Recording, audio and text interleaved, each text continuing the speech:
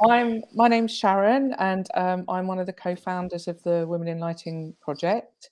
And we are really pleased to be starting some new interviews today, and they are all with women that work in some form of entertainment lighting. So we have with us today Gigi Pedron from LA.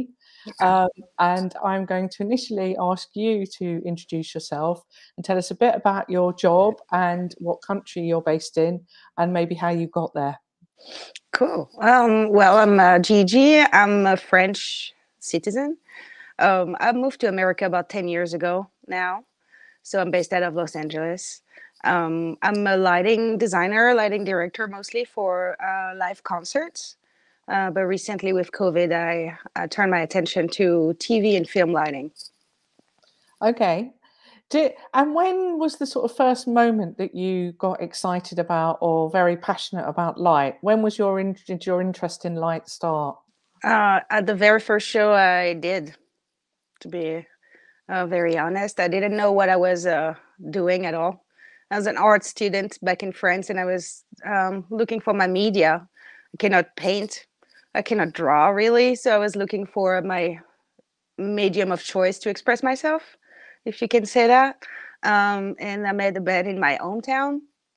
They were wanting a lighting director, but they had no money, and I wanted to do something different, and I had no knowledge. So I followed them. I jumped on the van, and there it was. I did the first show, and I instantly knew, like, this fader is doing this button is doing this, the music is doing this. It was instant, pretty So much. you sort of learned everything on the job as you were working through. Yeah, yeah. All the technical aspect, I mean, the artistic aspect, I like to think was always there. But the job in itself, I learned on the road. I guess, I mean, certainly 10 years ago at least, there weren't courses or there wasn't much education Well, in. I started doing lighting 25 years ago. Okay. I didn't start lighting when I moved to America. I was already starting lighting in France, and then I moved to America for different reasons. But yeah, I started doing lighting. I was 19, so Okay. yeah, I about know that 20. there are more courses now. I mean, Mm-hmm. a university in the UK that's just specifically about entertainment, and so they have lighting courses on it. And actually, there's more than one. What am I saying? So yeah, things have changed in that sense. Lucky. Yeah. I don't know about America. Well, I'm not sure, but I believe there is some course in university more for theater lighting. yeah. I know Cal Art here, the big art school in Los Angeles, has a theater division. Um, that's all I know about it. But you think learning on the job is a good way to pick everything up and all the skills you need anyway? Well, not really.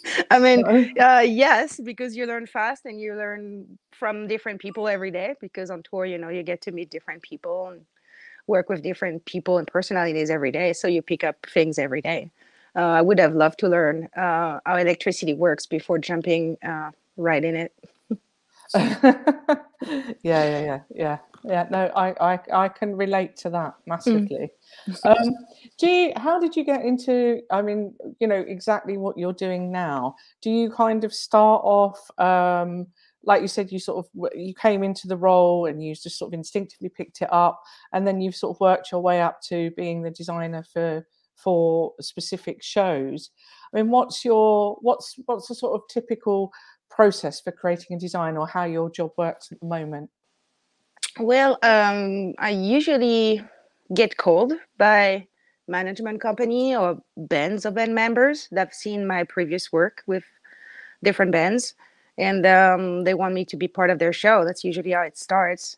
Um, Rarely I reached out to people to get the job because it's a creative job, so it's really up to the people that want my services to call me and for specific purposes. I mean, So they yeah. might see a design you've done, and you're the style of work you do and how you work with music, and then that appeals to them, and then they approach you. Absolutely, yeah. Yeah. It usually work that way. Networking, I won't hide it. Networking in our business is just as we say in French, the nerve of the war. I don't know if you can translate that. Is the main thing is, networking. Okay. And so when somebody comes to you and says, "Oh, we'd love to work with you. We love the way, the way you like a show," what's the then process through that? How do the different steps go through from that approach to the actual end tour? Well, first I listen to the music. Mostly I work in music. So I listen to the music, and if I like it, I'm gonna proceed. If I don't like it, then I'm gonna refer someone else, because it's a passion. It's passion work, And if I don't feel it, then I don't want to do it, because it's not gonna be 100% Yeah. good. The Yeah. result would be designing for designing. It's not what I do.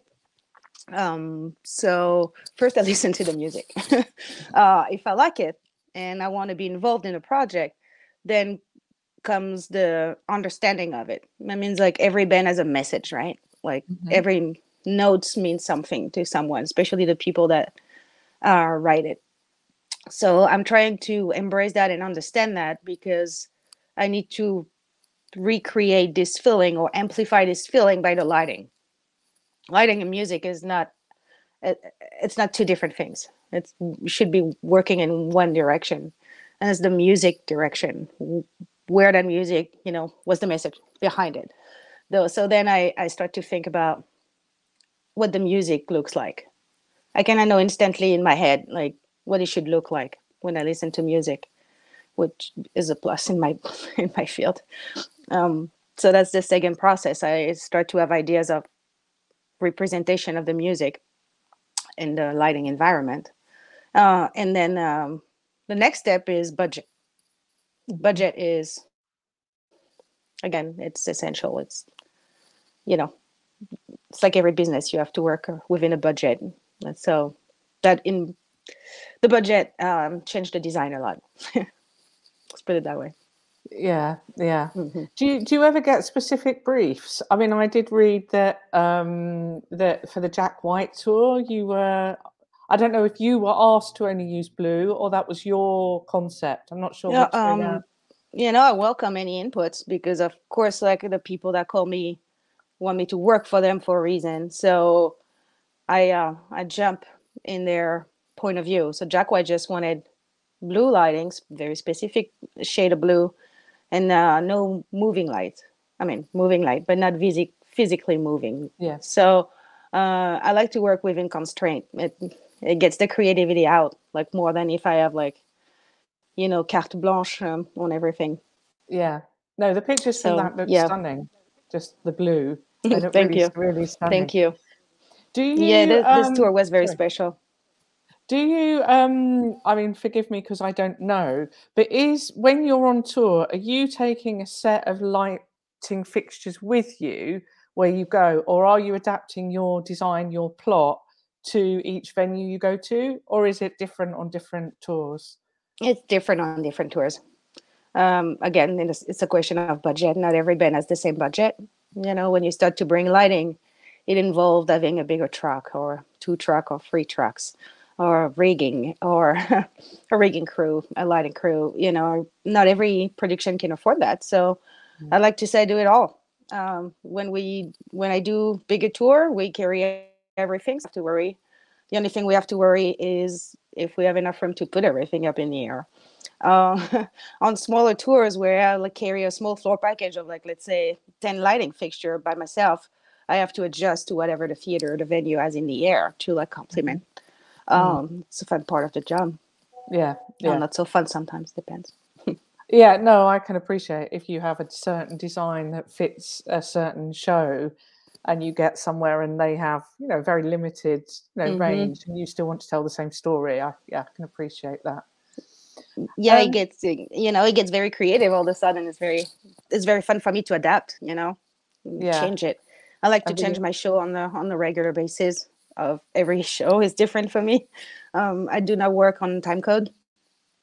None of my shows are coded. It's all live. can you So explain, yeah, can you explain a little bit what that means? So no one's you mean no one's queuing you, they're not, you don't have, It's not entirely Yeah. music. Yeah, on the touring part of lighting, we have a protocol called timecode. It's also an audio protocol that sends you a signal to the console. It's also, to keep the measure. You can program a show to that time code where the show is going to be the same every night, Yeah. triggered by that time code signal, which I don't do live. I've been doing that lately on television and film because we usually do the same song for a music video, let's say, or a commercial for 12 hours straight. Right. Yeah. So in those instances, I tend to time code for consistency for cameras and exposure and stuff like that. But for live music, I always freestyle. I press the button myself. Yeah. Mm. Okay. That's really interesting, specifically to me, because obviously it's something I don't know much about. Oh, of course. Um, what else? What sort of, apart from being given a brief or something like that, only use blue? Are there other things that inspire your ideas? What would you cite as inspiration? I would cite mostly, James Turrell, Mark Rothko, Dan Flavin, even like Frank Lloyd Wright, Le Corbusier, Bauhaus. Those are my aesthetic. So it's mostly architecture and Yeah. art. Art, yeah. Yeah, I won't say I'm not inspired by other designer too. By stuff I see on the streets or a reflection of a light in the water or whatever. I'm also inspired by everything I see, but it's mostly, in my case, architects and artists mostly. Have you got a favorite Turrell piece that you've seen or experienced? I've seen many Turrell pieces because it's one of my goals touring around the world to go see all the Turrell pieces. I got to say the Infinite Chamber was a big one at the LA Museum. There was a momentary caisson that you would go and have a 10-minute light show inside of a caisson. It was pretty awesome. And a few years ago, I went to Tasmania at the Mona Theater, and they do have like 3 or 4 James Turrell pieces up there, immersive, that are, I'm a loss for word every time I see that. Well, we're all waiting to get into his masterpiece in the desert, aren't we? Yes. When it finally opens. When it finally opens, yeah. So yeah, lucky okay. to be living in Los Angeles for that. Yeah. Get there. What do you think is the biggest challenge you've sort of experienced in your career? What would you say that is? I would say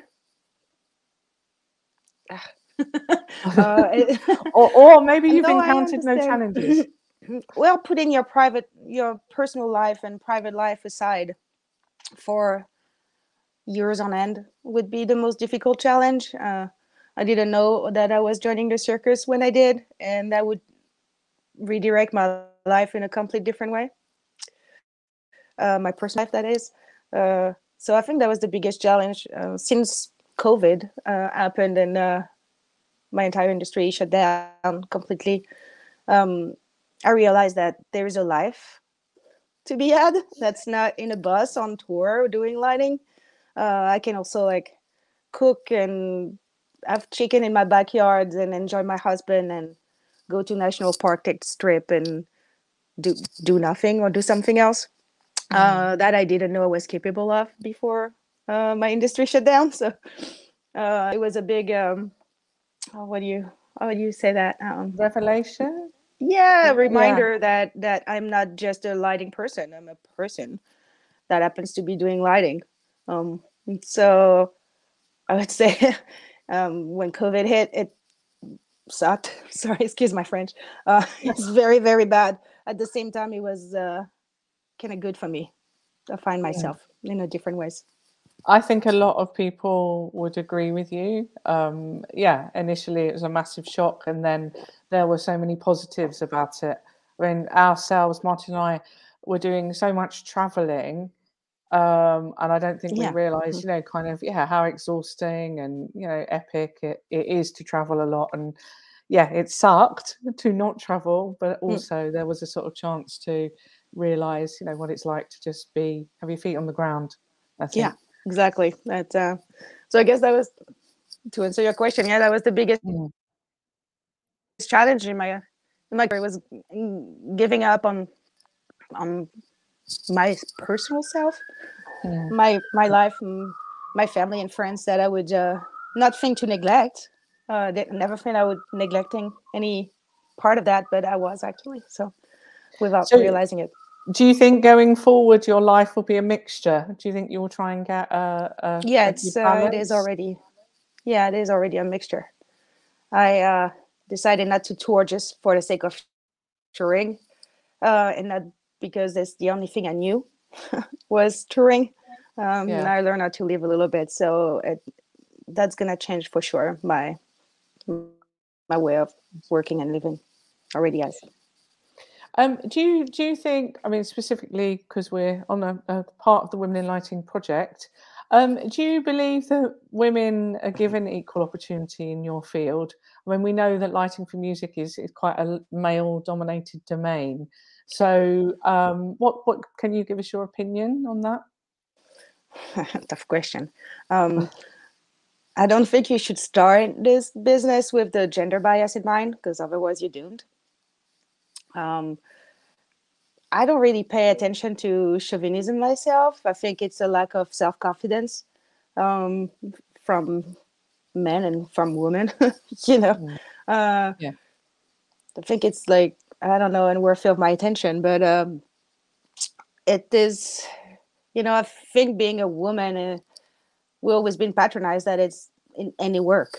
Like, there is a reason when you go to a certain level that there is no woman anymore in the business, and this is old patronism, like old kind of white male and down on things. It's true in politics. It's true everywhere. Medicine, lighting. Since I started lighting 20 years ago, I saw a big change. I was pretty much the only one. I was very young. And now there is more and more women in this business, in this industry. And I found that fantastic. Mm. Um, I guess it's just because it's not really a glamorous job. I mean, for some people it is, but uh, I think it was categorized like a physical job, like a truck driver, something that male would think women cannot do. Hopefully, society evolved a little bit every day, So and it's yeah. good to hear there's more women. There's more women Oh because yeah, there's that's definitely more women than 20 years ago when I started. Um, That's the same as for architecture as well. Like it's yeah. the kind of playing field that's been transformed There's more. um, There's in more. our time. I mean, but there But was yeah, another. I don't think like women are giving the same. I mean, nobody gives you opportunity. You take an opportunity. You know what I mean? Like, um, So again, like, yeah. what would be your advice to like a young woman who wants to do the job that you have, who wants to light music shows? Would you have advice for someone like that? I would say go for it. Like, nobody's gonna hold the door for you. Uh, Push it open yourself, but yeah. you know what I mean? It is uh, I guess the main thing I would say is be a team player. Nobody does what we do by themselves, especially with live music. We are crew. The idea of crew is very important. Everybody has a piece to play in the puzzle to make the show happen on time, and we need to be a team player with every department, people that you live with and on the bus, and local people you meet every day. You need to be. That would be my main advice: just go for it, and also keep in mind that it's a team effort. Yeah, you're one cog in a big sort of machine, aren't you? Yeah, Yeah. exactly. You're Yeah. one clog, and not everything depend on you, but everything depend on how the crew is going together. So yeah, be a team player. You're not, first of all, it's going to be more fun for you, and second of all, you can't do everything by yourself Yeah. at some point. Yeah. No, that's a really good point. I saw online these really cool pictures of your customized consoles. Oh yeah. So I wondered if you could tell us a little bit more about that. Do you do one per tour or Hmm. what? Yeah. So tell us. I usually do one per tour because for me, I mean, as I said before, music is very important. It's predominant for concert lighting. Every music has a vibe, you know. Every vibe has a color. So for me, my console is really the color of the vibe of the tour, if I can say that. Um, I mean, those consoles are super expensive and fantastic black console, but like I spend 8 hours straight on it every day. I might as well make it mine, you know, make it cool, it's my tool. Do what I want. Yeah. No. It's really cool. What happens to them afterwards? Have you got, I are clean they? them. Yeah. Hmm. Yeah. Yeah, Right. it's all e-tape, electronic Yeah. tape, so it doesn't leave residues on the console. And you might as well also clean it because the dust that's in it, you know, when you peel it off, it cleans the console. So I return it brand new every time. So break my heart every time I make a bowl of e-tape and return my console to its natural habitat. But yeah, I think it is an important part of the process But it's really nice. to It's some like kind point. of it only exists for that tour. It's only Hmm. part of the. That's I think it's very cool. It's very Yeah, cool. it's just the lighting. If you can go to like two Queens of the Stone Age show, you won't see the same lighting. It's close, Yeah. but it won't be the same. Yeah. Right. The band is different on stage every night, even if they play the same song. Everybody has feelings, you Different know, energy and different yeah. energy, Yeah. different vibe, really different crowd, you know, different. So everything is different. I don't see why the lighting should stay the same, you know, I kind of at that. all the console. It's. I guess it's like how it's a little bit like we would like lighting for architecture to be much more responsive to humans Hmm. because and it is moving that way in some ways, Yeah. but in general it is a very static kind of experience, light in buildings. But so I've got two last questions. One I was going to ask you, which sort of links to when you've mentioned color a few times. Chrome, I can't even say it. Chromesthesia. Chromesthesia. Yeah. Okay, so I saw in another interview, written interview you did that you said that that's something that you experience, you have. Could you Yeah. explain a little bit about that? Well, first I didn't know it was a thing. I thought everybody was like that. You know, I hear a song, I know the color of it. That's pretty much I didn't kind of it. it, and it, but is it? Yeah, I mean, I don't really know anything about it. I don't So, know anything no. about it. I just I was browsing the internet like one would do, and I saw that it was yeah, it's part of the synesthesia. Mm, Synesthesia can have synesthesia that is, I don't know how to explain that. Sense are mixed, you know. Right. So your sight and your hearing are Yeah, or you combined can within. see Yeah. numbers or Yeah. hear numbers. Or well, for me, I hear color. So that does make you a very unique light and sound, Well, I don't know if I'm combination. the only Yeah. one. That's the thing. I don't think so. It's not a handicap or anything. It's just the way that, you know, I hear music. I know what it should look like, which is a big help in Yeah, my it would career. sound like a big advantage, like an advantage. But, Well, I guess if that career was so evident for me, if on the first day I was like, okay, yeah, that's it, it's because of chromesthesia. Actually, I was like, oh yeah, that now it's pleasing. That this sound is pleasing. What I see, you know, it fits and it works. It's not gonna give me anxiety. yeah, no, it sounds like it's very positive. But Yeah, it is. It was never an issue. It's a plus for me. so I have one last question. Thank you for your time. But No my last problem. question was just thought to ask you a bit about technology because obviously since you started, I guess you've gone maybe from basic park hands and a coloured gel in the front to Hmm. these incredible colour changing moving heads. So I mean, how do you feel about the sort of technology journey? Are you positive about it? Are you sad that you've lost, like say the use of tungsten, or what's your thoughts on that? Well, I can always go back to tungsten. It's not gonna go anywhere if I want to. What I like about that technology is the amount of output and lighting you can have with such a small power footprint. With all those LEDs, it's better for everybody. Drawing less power, drawing less heat.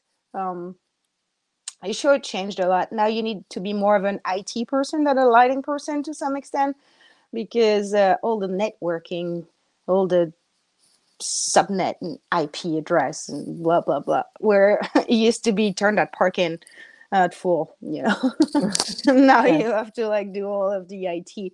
Um, I do like technology, so it's not it's all positive for me. Mm. That vendors are going more like eco-friendly and power consumption and thinking about the weight and thinking about the IP. Um, it's great. I think the only thing is that now you have, instead of having like 2 new lights per year, you have 20. It's a Yeah. lot of, so that would have to pick from. You get a Keep up tool with for technology. everything. Yeah. Yeah, yeah, Keep up with what's being yeah. put on the market. Yeah, Yeah. I do a lot of 3D rendering for prepping my tours and sending design to clients. And this field have evolved a lot too. Like it went from like little Lego looking people to like 3D Yeah. render that looks real, literally, where you can walk in it with 3D goggles and what's not. So it's pretty impressive. Thank you so much for just giving us a bit of a sort of snapshot into how you work and your sort of role within entertainment lighting. I've probably got hundreds of questions, but Oh yeah, and I'll call me stop now. back whenever. Yeah, when We'll I think of talk. something else, I'll call you back. But no, thank you so much. It's very nice to meet you, and we really appreciate your time. No problem. Call me anytime.